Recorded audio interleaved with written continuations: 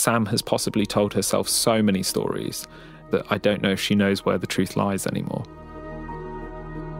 Henry asks, one thing that has stuck with me since the early episodes is Sam's response, her composure and attitude when talking to Josh about the extremely traumatic and stressful experiences she and her children went through.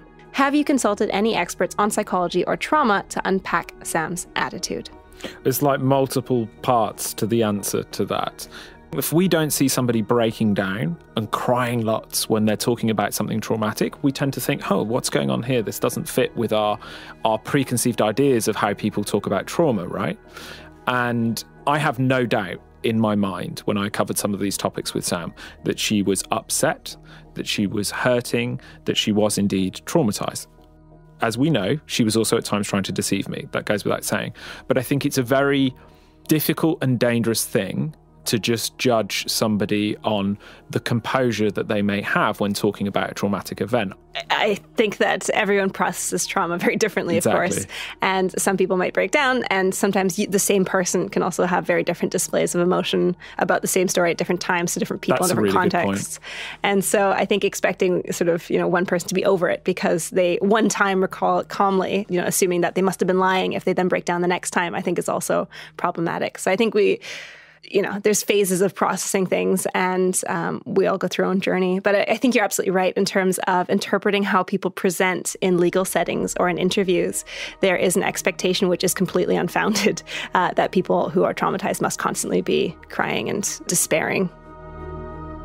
Just to go a little bit further, and I know this kind of leads into more of your understanding of memory and the stuff that you do, is that I think after a point, Sam has possibly told herself so many stories that I don't know if she knows where the truth lies anymore. Yeah, so that's a process called source confusion, where also we maybe don't remember anymore if it's something that we actually experienced, something we just imagined, something we were told by somebody else maybe to say. And we can definitely confuse real things that we experienced with things that we only thought about or imagined. And they can turn into false memories, or they can become confused, as you said. And so you no longer really know which one is the original and which one is a modification. You might even not have the original anymore. So that's another interesting aspect about memory, is that we sort of assume that, with enough perhaps therapy or things, you can go back to some sort of sense of the origin memory, and that's just not the case.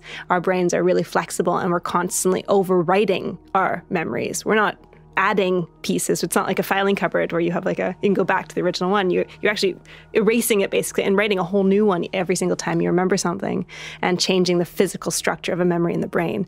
And so that just can get more and more distorted over time and more confused with other memories. So you're absolutely right that isn't a possibility that kept occurring to me as well while you were interviewing Sam, is how much does she know at this point? BBC Sounds. Music, radio, podcasts.